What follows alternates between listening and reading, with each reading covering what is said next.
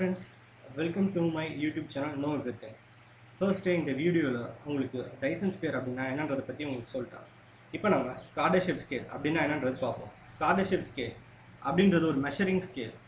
ஒரு சிவிலைசேஷன் எந்த அளவுக்கு டெவலப் ஆயிருக்கு அப்படின்றத கார்டேஷிவ் ஸ்கேல் மூலமாக சொல்லலாம். எப்படின்னா ஒரு சிவிலைசேஷன் எந்த அளவுக்கு எனர்ஜி எஃபிஷியண்ட்டாக யூஸ் பண்ணியிருக்குது அப்படின்றத சொல்கிறது தான் கார்டேஷிவ் ஸ்கேல்.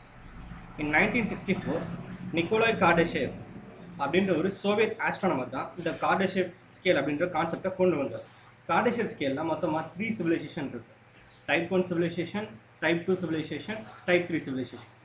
டைப் 1 சிவிலைசேஷன் அப்படின்னா டைப் 1 சிவிலைசேஷனில் நம்ம ஏர்த்தில் உள்ள ரிசோர்ஸஸை எந்த அளவுக்கு எஃபிஷியண்ட்டாக யூஸ் பண்ணியிருக்கோமோ அதுக்கு பேர் தான் டைப் 1 சிவிலைசேஷன்.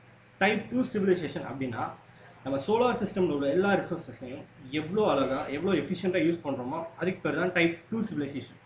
டைப் 3 சிவிலைசேஷன் அப்படின்னா என்னன்னா இந்த கேலக்ஸி மொத்தத்தில் உள்ள எல்லா ரிசோர்ஸஸையுமே நம்ம எவ்வளோ எஃபிஷியண்ட்டாக யூஸ் பண்ணுறோமோ அதை தான் டைப் 3 சிவிலைசேஷன் சொல்லுவாங்க. நாம் இப்போ எந்த சிவிலைசேஷனில் இருக்கோன்னு உங்கள் எல்லாருக்கும் தெரியுமா? நம்ம இன்னும் டைப் 1 சிவிலைசேஷன் கூட போகல. நம்ம இன்னும் அதுக்கும் கீழே தான் இருக்கோம். ஏர்த்தில் உள்ள எல்லா ரிசோர்ஸஸுமே நம்ம அந்தளவுக்கு கூட யூஸ் பண்ணல. டைசன் ஸ்பியர் அப்படின்றது ஒரு பெரிய ஹியூஜ் ஸ்ட்ரக்சர். அது ஒரு ஹைப்போதெட்டிக்கலான ஒரு ஸ்ட்ரக்சர். இன்னுமே யாருமே அதை கிரியேட் பண்ணல.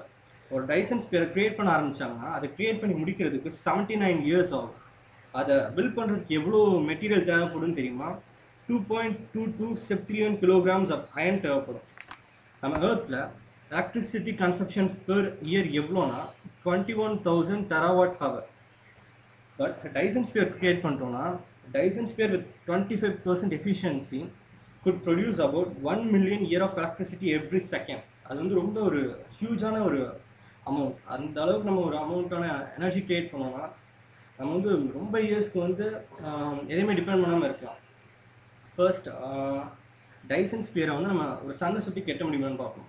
டைசன் ஸ்பியரை வந்து ஒரு சன்னை சுற்றி கெட்டினோம்னா அதில் உள்ள ஹீட்டை வந்து டைசன் ஸ்பியரால் தாங்க முடியாது. ஸோ அந்த ஸ்ட்ரக்சர் வந்து கொலாப்ஸ் ஆகிறதுக்கு வாய்ப்பு இருக்குது.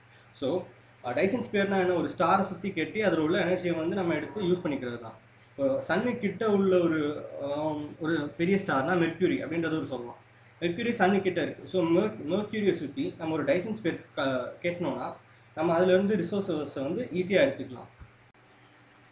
இப்போதைக்கு நம்ம கிட்ட இருக்க பெரிய renewable source of energy Sun தான். பட் நம்ம அதுவுமே 100% எஃபிஷியண்ட்டாக யூஸ் பண்ணல. பிகாஸ் சன்னுக்கு ஏர்த்துக்கு உள்ள டிஸ்டன்ஸ் ரொம்ப அதிகம். ஸோ சன்னோட ரேஸ் வந்து ஃபுல்லாக ஏர்த்தில் ரீச் ஆகாது.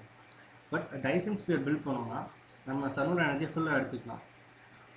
இப்போ உள்ள டெக்னாலஜி வச்சு நம்ம டைசன் ஸ்பியர் பில்ட் பண்ணுறதுன்றது ரொம்ப கஷ்டம். பட் ஃப்யூச்சரில் கண்டிப்பாக டைசன் ஸ்பியர் க்ரியேட் பண்ணுவோம். அதனால நம்ம நிறைய எனர்ஜி எடுத்துக்கலாம். இப்போ உள்ள பெட்ரோல், டீசல், கோல் இதெல்லாம் வந்து இன்னும் கொஞ்ச நாளில் ஃபுல்லாகவே காலியாகிடும். ஏர்த்தில் ஃபுல்லாக எல்லாமே டிமினிஷ் ஆகிடும்.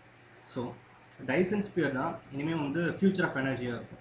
இப்போ உள்ள சுச்சுவேஷனில் கண்டிப்பாக அது பில்ட் பண்ண முடியாது. பட் ஃப்யூச்சரில் கண்டிப்பாக டைசன் ஸ்பியர் ஒரு பெரிய மேஜர் ரோல் வந்து ப்ளே பண்ணும். இதான் என்னோடய வீடியோ டைசன் ஸ்பியர் பற்றி. இந்த வீடியோ உங்களுக்கு பிடிச்சிருந்தால் லைக் பண்ணுங்கள், ஷேர் பண்ணுங்கள், கமெண்ட் பண்ணுங்கள் அண்ட் முக்கியமாக சப்ஸ்கிரைப் பண்ணுங்கள்.